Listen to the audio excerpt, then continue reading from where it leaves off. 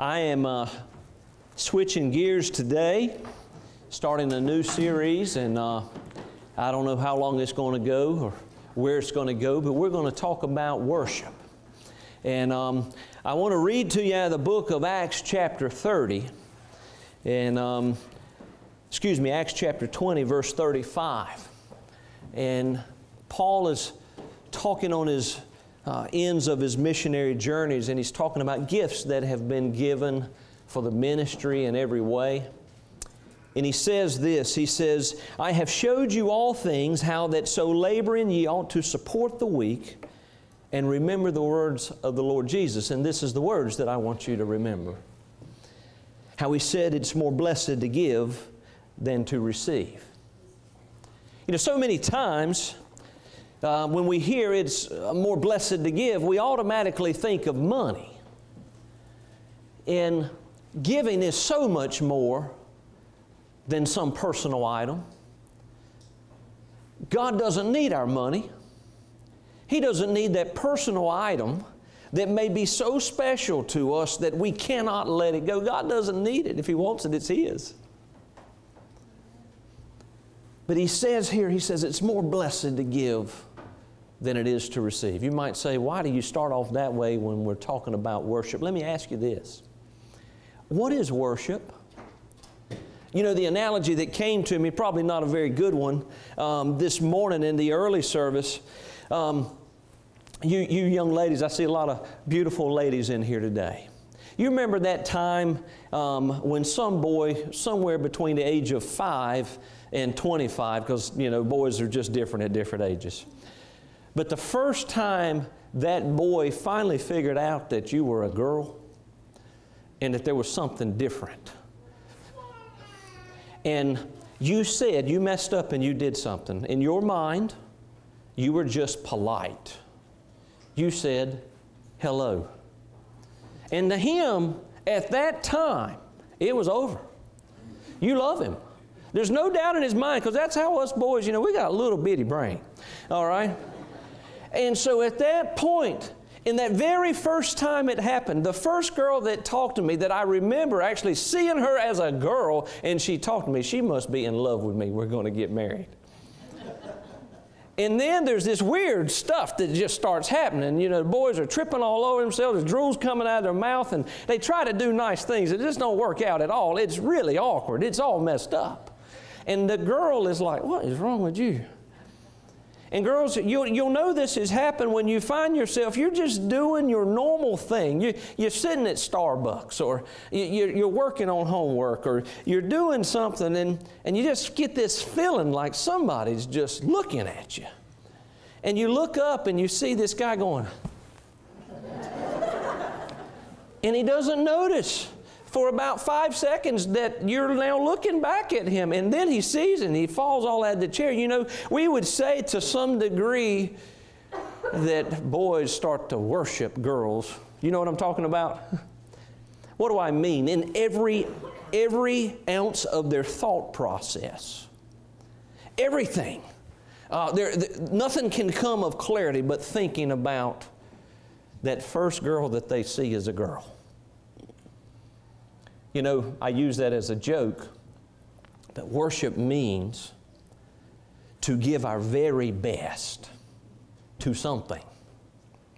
To give our very best to something.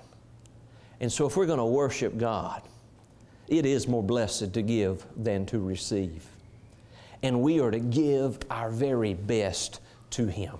Theme verse as we go through this series, a lot happens in the book of John, and I'm going to turn to John chapter 4. And I'm just going to read a few verses, and we're not going to break this piece of Scripture down for quite some time. But here Jesus must needs go through Samaria. Samaria is how the Word says. In other words, the Spirit led Him to go somewhere, just know this, to go somewhere that the people normally wouldn't go. But He had a leading, and He went to this place. And He knew He was going to meet a young lady who was not living a good life at all. And we'll get into that at some other time.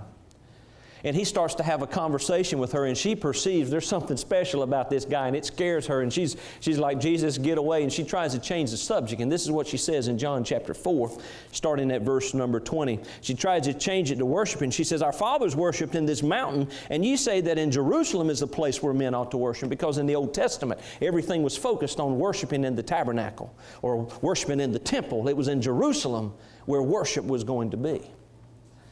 Jesus saith unto her, verse 21, Woman, believe me, the hour cometh when ye shall neither in this mountain nor yet at Jerusalem worship the Father.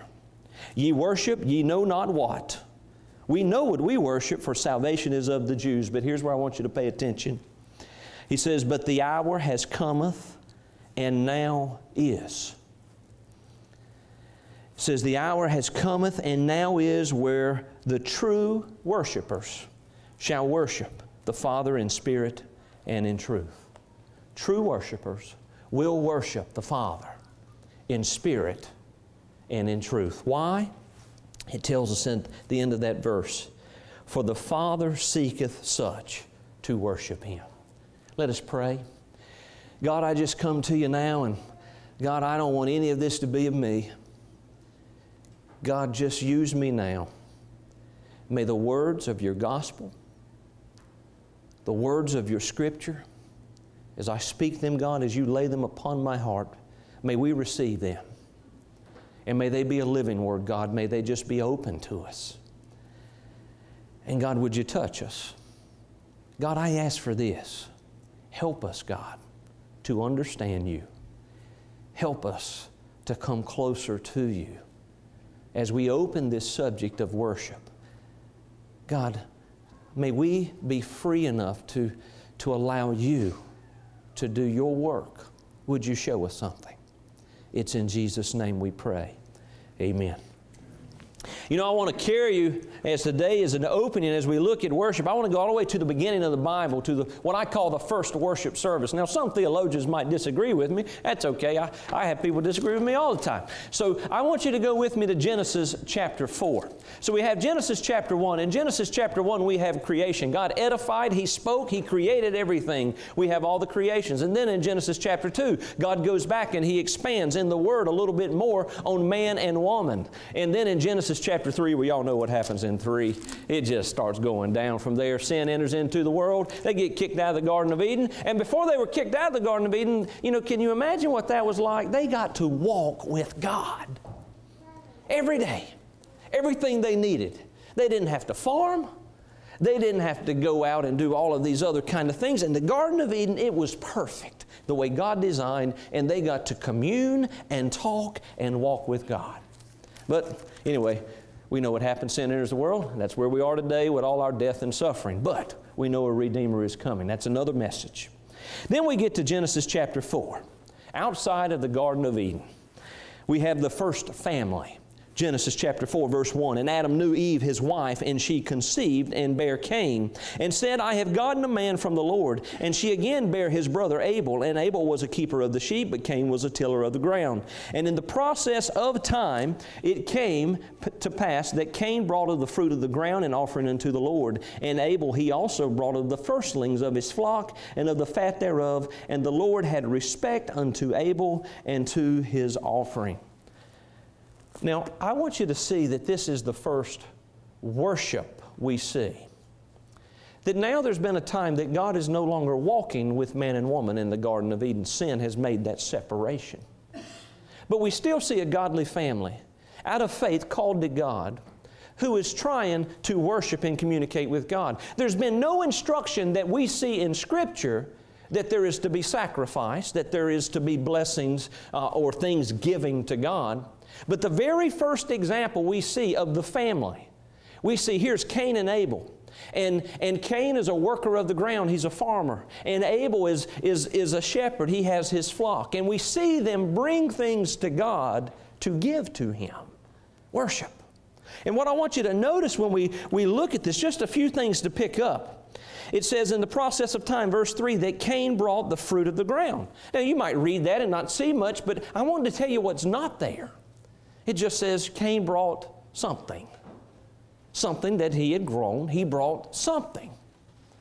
But I want you to see something that's a little bit more when it says to Abel. And it says, Abel, he also brought of the firstlings of his flock. You see, what we see in a difference is the very first, the very best. See, I want you to pick up on something as we go through this as it pertains to worship. Our heart and our best needs to be what we bring to God at any time.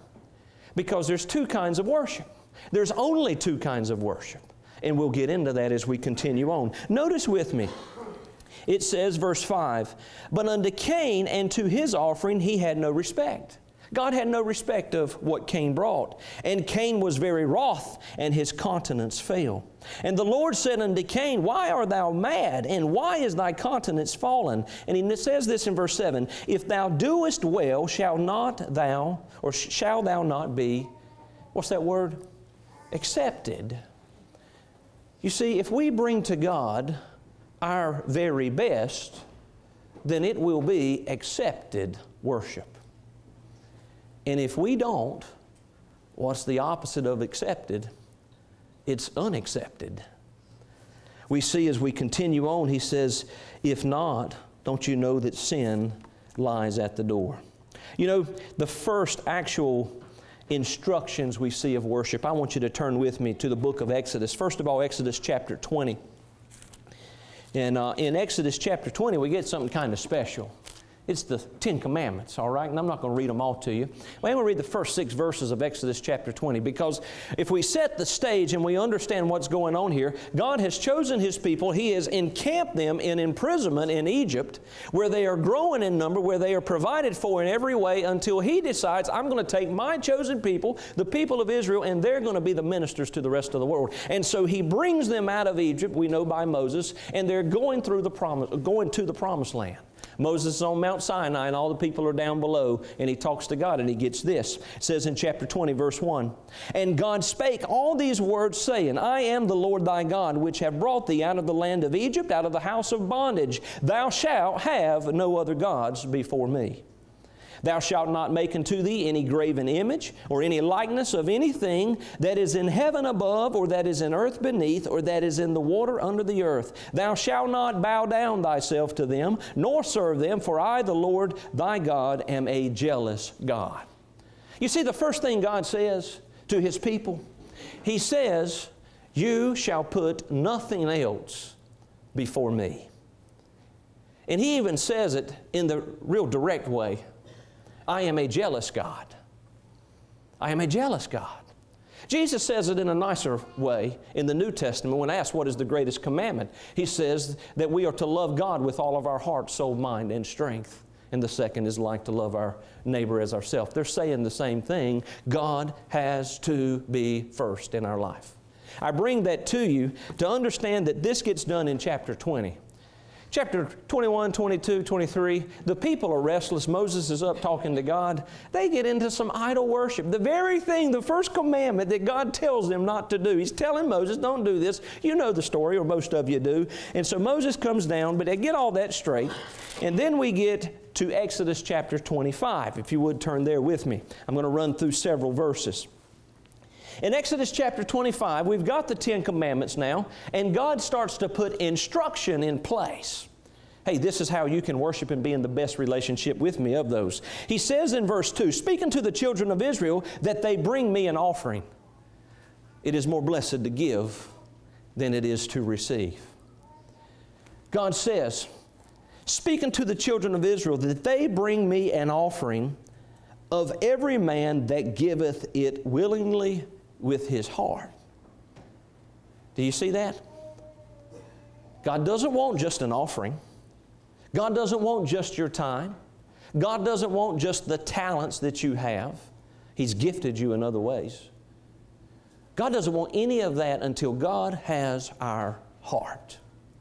And so He says, I want them to bring me an offering, but let him give it to me willingly with his heart, and ye shall take my offering. And then He says these things over the next verse. Look at what the offering is. He says, and this is the offering which ye shall take of them, gold and silver and brass, blue and purple and scarlet. And He goes on to the finest, most expensive things of them. We can really understand where it's talking about the gold and the silver. But we don't really care about purple and scarlet and those kind of things because we're so rich we got everything there is. But we still want some more gold and silver, so we can understand that part. What God is saying, these are the things that are the most important value to people. And God says, I want that very best to be given to me, but I only want it. I only want it if they have a heart to give it to me.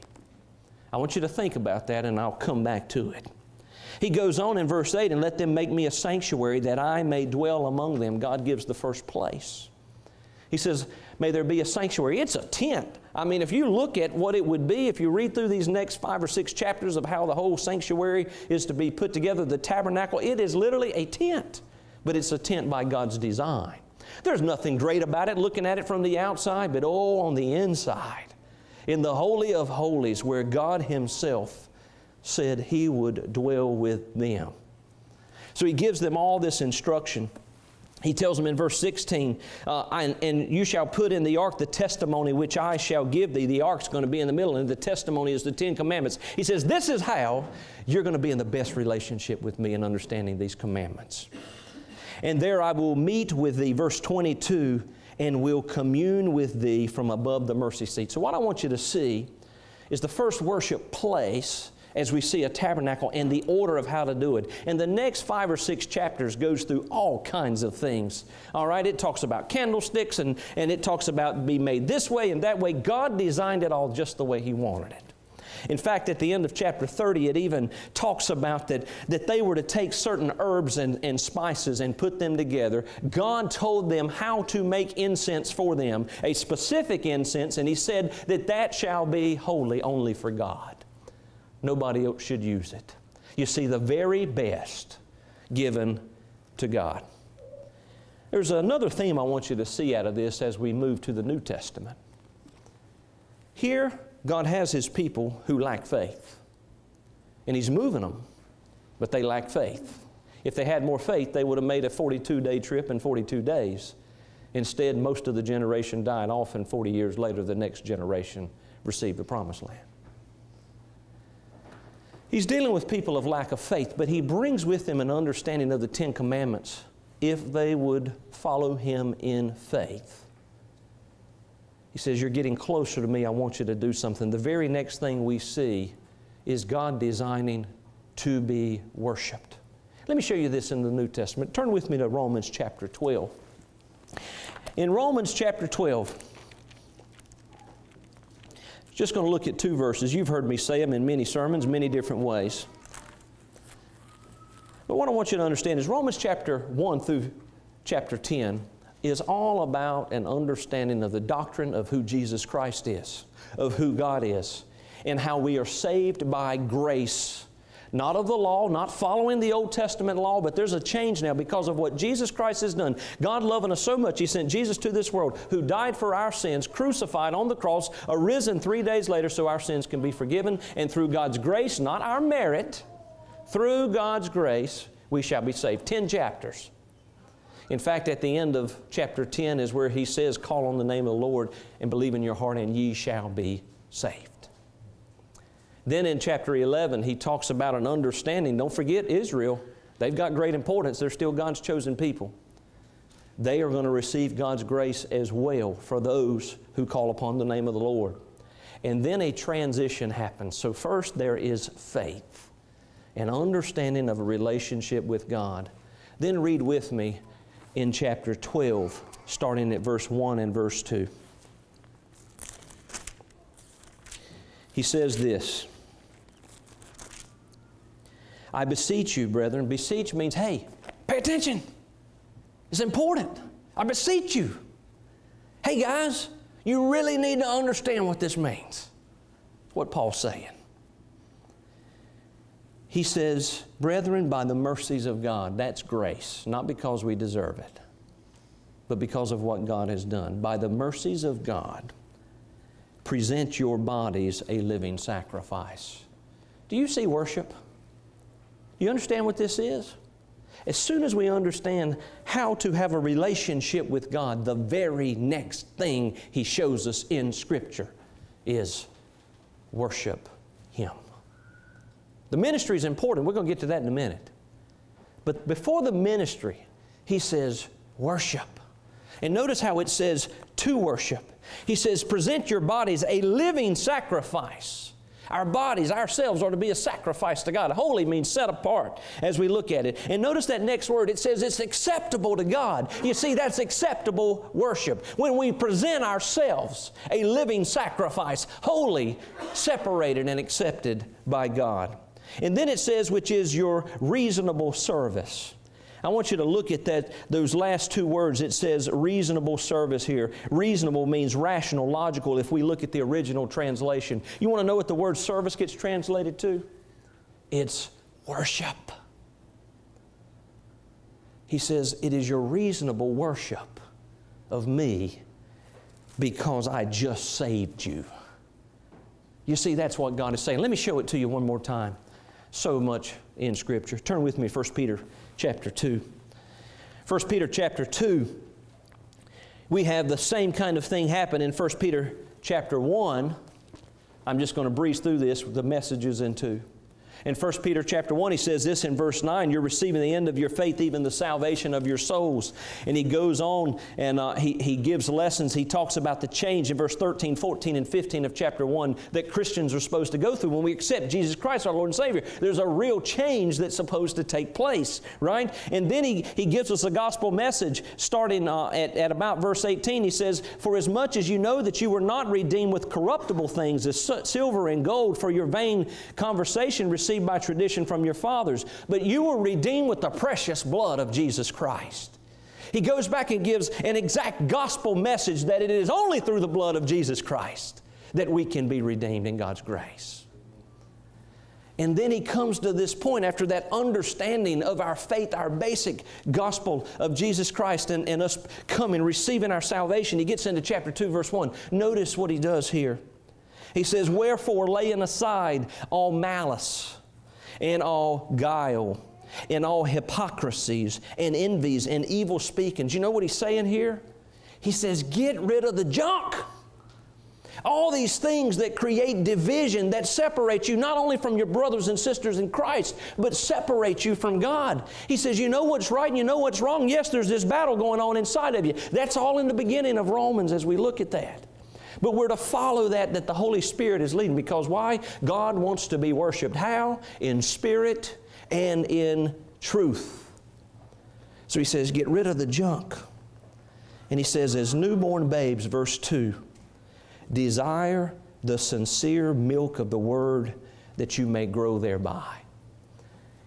He says, go to the simplest of mind and be nourished by God's Word and grow from that.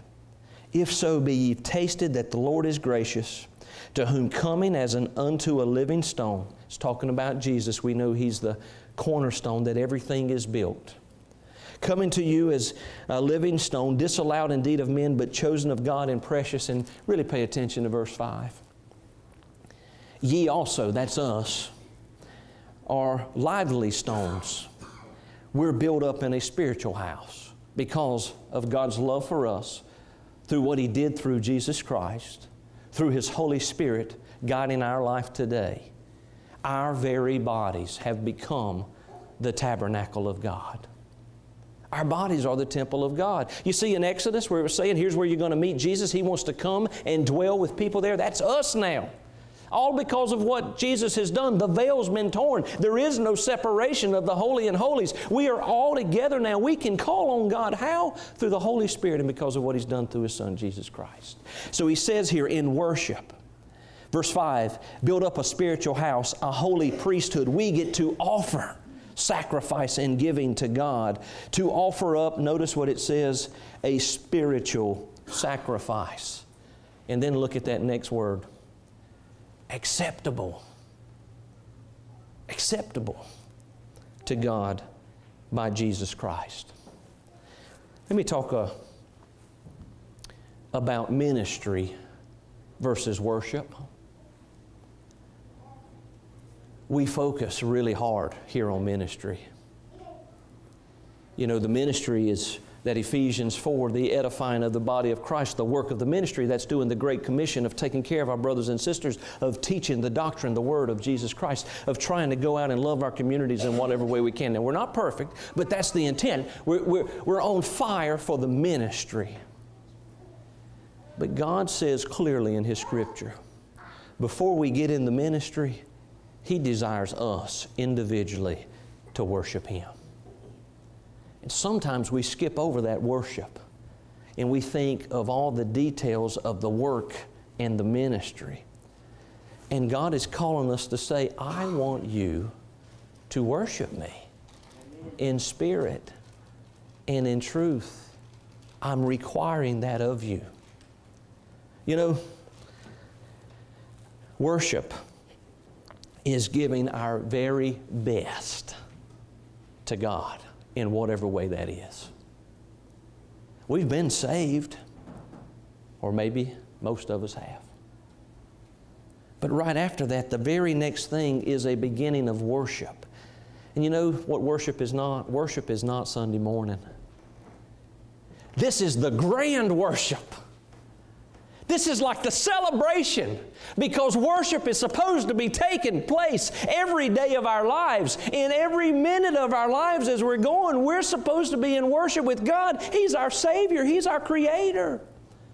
And we think sometimes we come into church and we say, I'm going to give God this hour of worship, but our minds are far from us.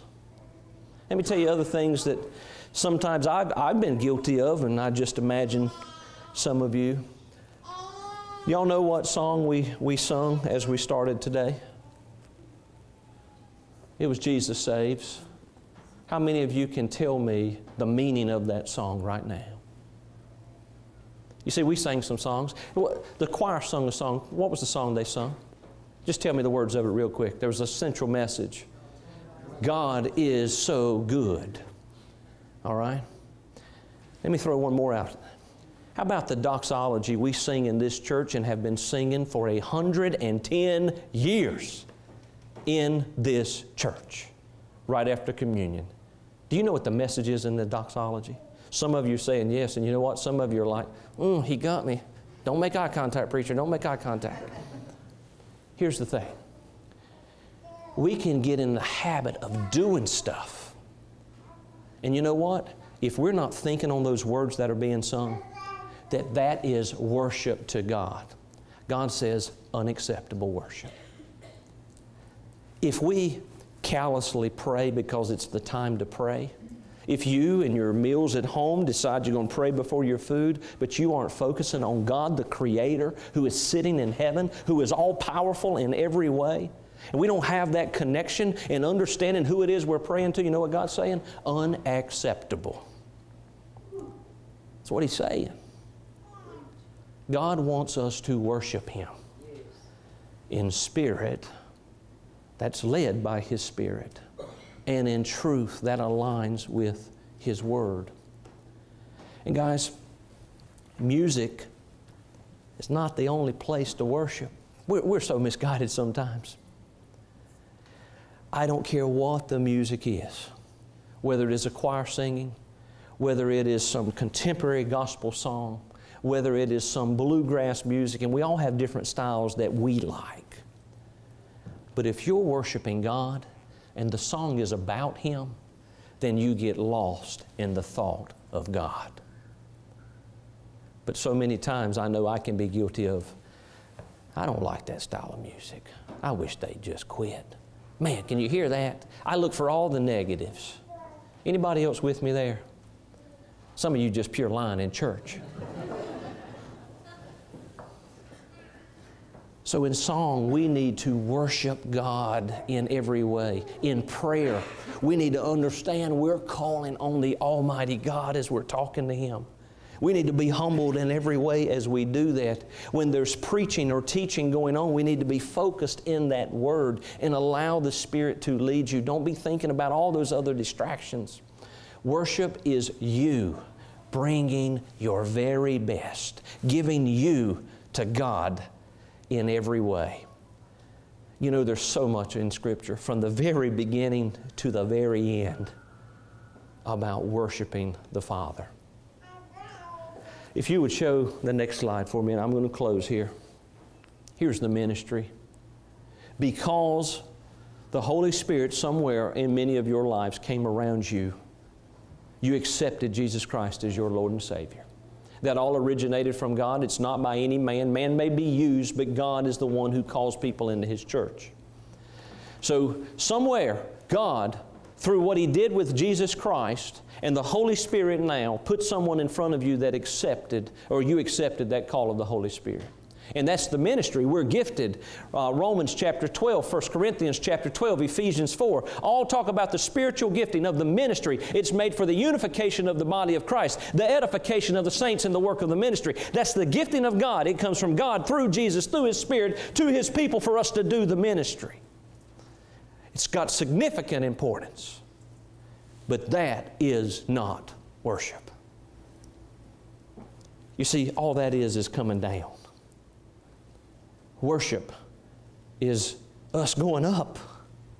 And to do all of that effectively, we got to keep going up with it. You know, sometimes we get the disadvantage. Hang on one second, Shannon.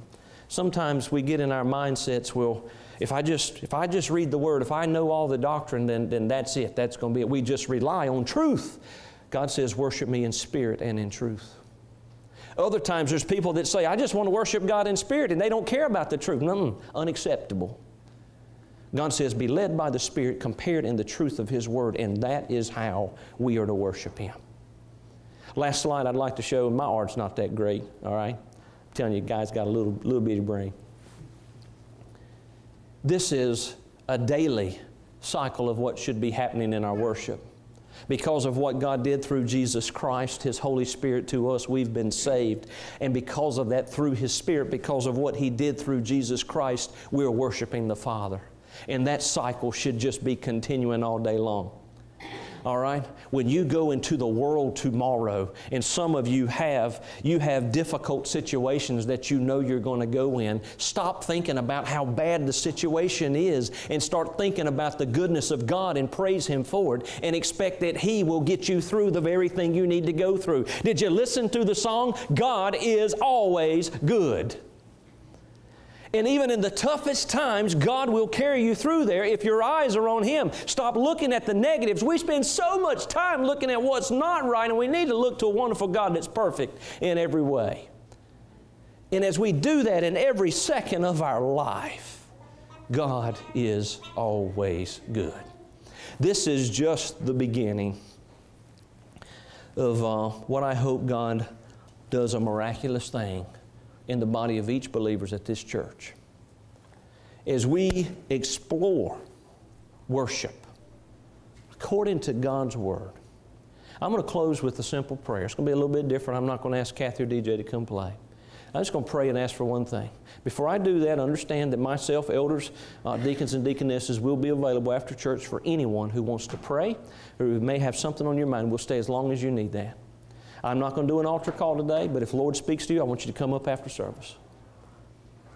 My prayer is just this, and I want you to pray with me, that God will forgive me, and if that's your individual request, that's up to you, of anything that has been unpure to Him in worship.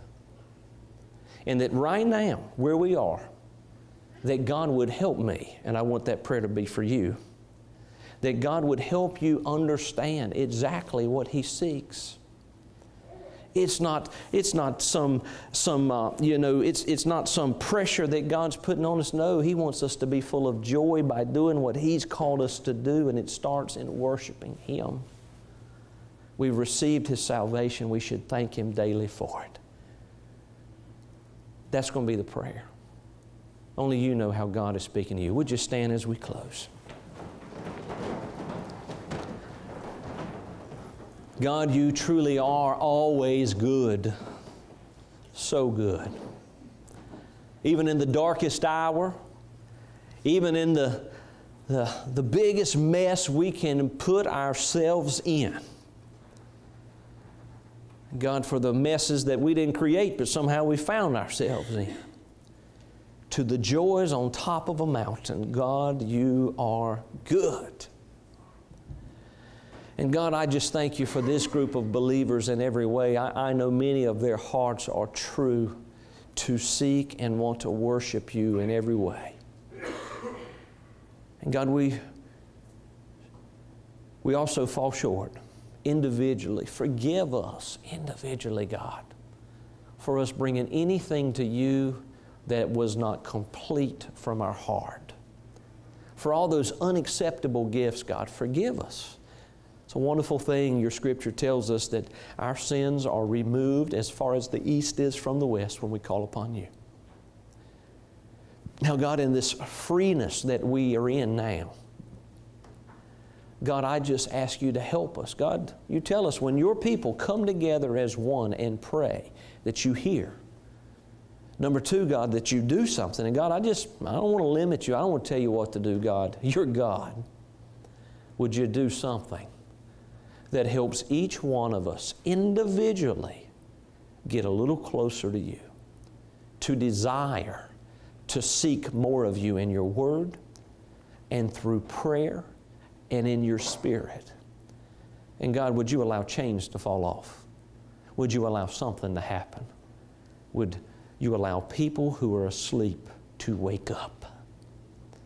God, we praise you for being such a wonderful God. Thank you for your mercies. Thank you for your grace. Thank you for your Son, Jesus Christ. It is in His name we pray. Amen.